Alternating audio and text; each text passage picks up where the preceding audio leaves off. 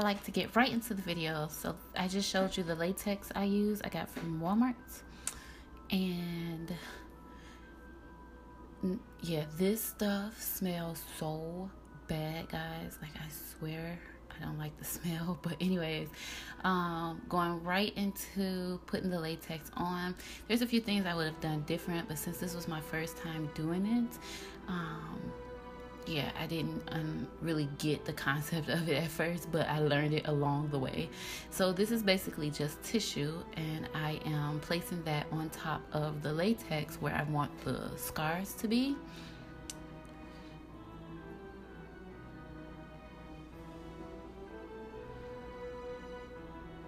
I started with this is 2-ply tissue, and I started with putting both pieces of the 2-ply on my face.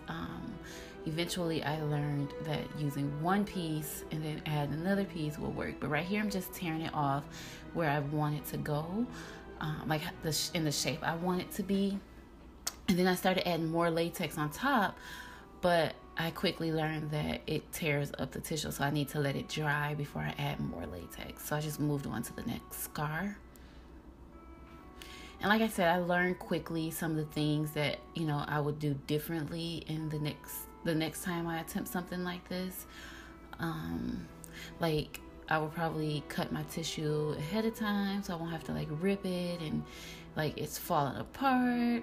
My scars were too far apart in my opinion, but we live and we learn. It's a trial and error type of thing.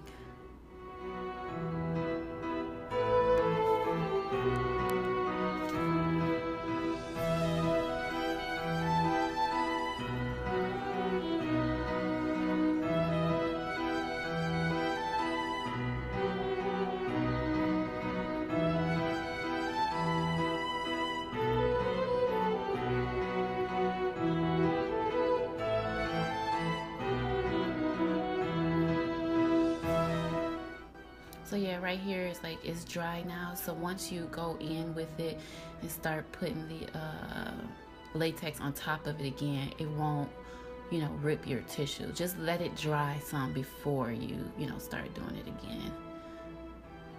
Especially if you're using a sponge. So yeah, that's what I'm doing. Fanning, I'm just letting it dry. So here it's dry, so I just start spacing them apart, which I spaced them too far apart in my opinion, but yeah, spacing them apart and ripping it and tearing it the way I want it to look.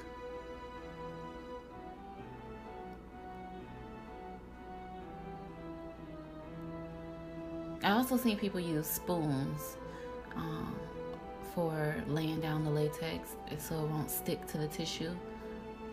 So here I just took some foundation. It was MAC foundation, and I started putting it all around the areas, but then I quickly realized okay, the whole thing needs to be the color of my skin. This foundation was a little too orange in my opinion, but because we just moved, I didn't know where my other foundation was, so I had to go ahead and just flow with this one.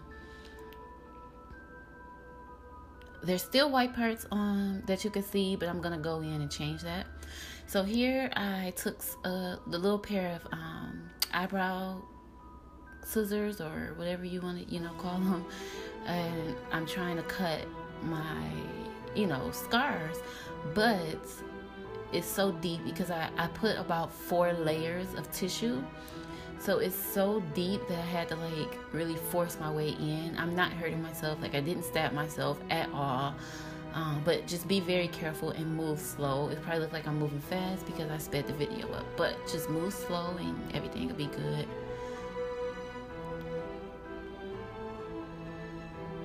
Yeah, I also learned that I should have laid down the edges better too, because they were lifting as I was trying to cut.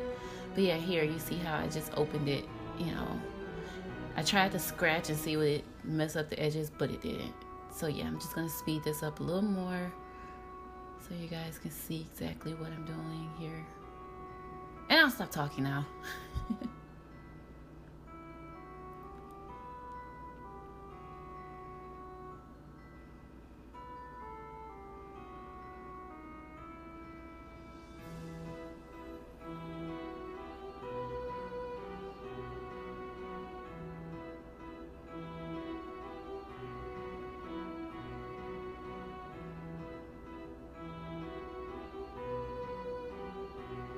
So throughout the video, I'm probably going to be going back and forth like with this foundation, trying to cover up some of those white spots.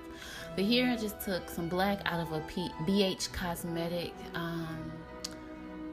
eyeshadow palette. I'm taking black and red, like the darkest red in the palette, and I'm just going over it to make it look like blood.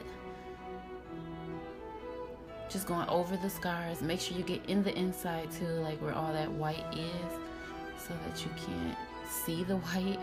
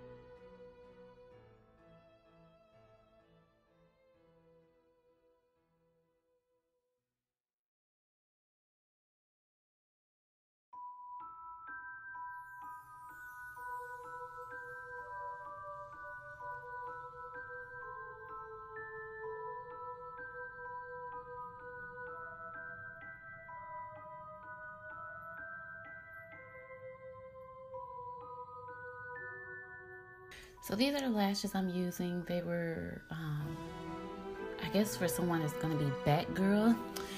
And I lost the clip of me actually applying them. So all you see here is me like pressing them against my real lashes.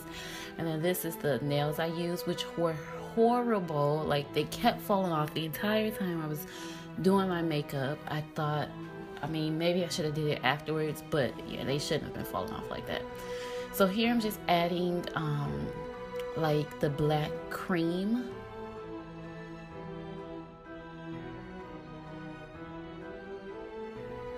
And then I'm adding some red cream. This is like paint.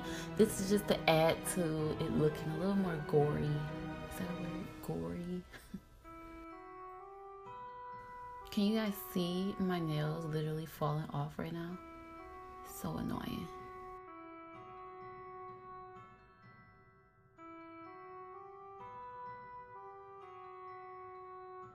And then I'm adding red. I think this is the blood now. Yep, this is the red blood I'm adding to it.